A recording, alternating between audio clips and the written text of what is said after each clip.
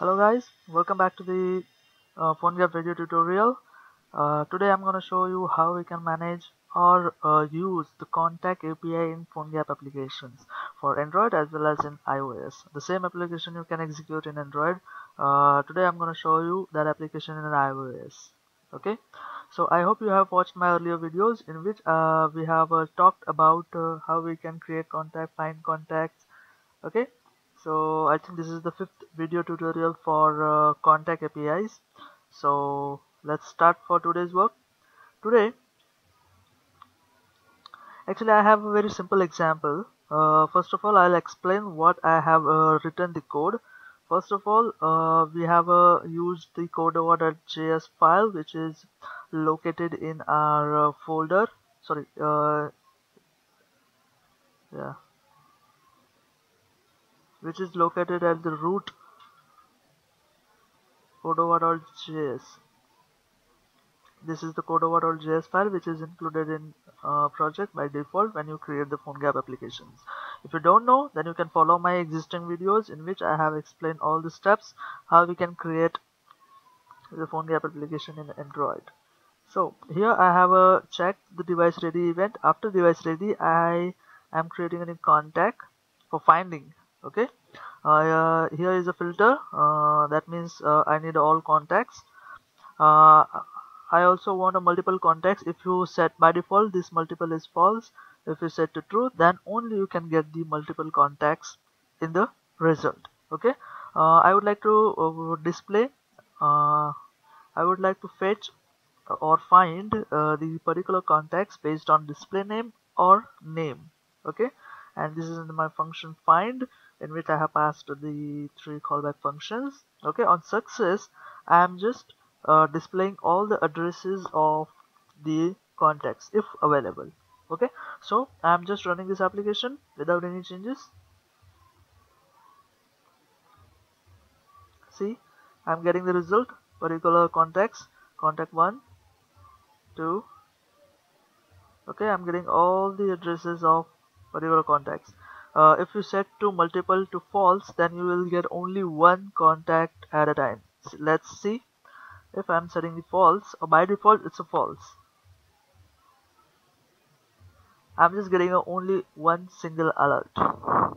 Okay, now I'm gonna show you the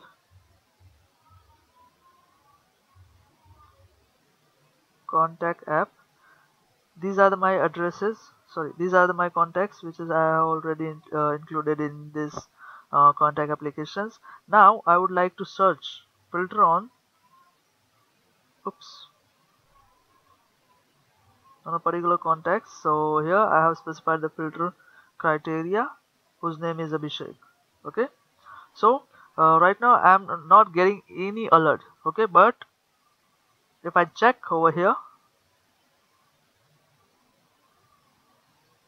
then I'll get a single alert for contacts. That means I'm finding a single contact, but I'm not finding the address length. Okay, if you check, I'll get that 0.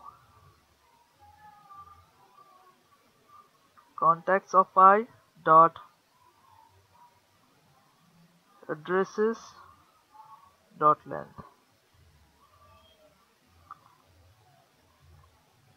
Okay, this is the main contact alert which I have got, and after that it's a 0.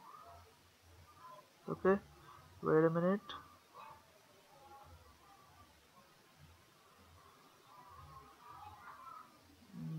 Let me print the length directly. 1, and after that it's getting undefined. That means there is not any other details in this object. So let me stringify this, so we'll get all the objects available in the contact of I. 1. Okay, this is the whole address, sorry, this is the whole object, that is the contacts of I. That is ID is 22, row ID, display name, okay, given name, formatted name, which we have searched, we have specified the criteria for searching the context, right guys? And if you check, you will not get any object called address. Yeah, I got the addresses, but it's nil, so I'll not get any length for that. So we didn't get any alert for that, right guys?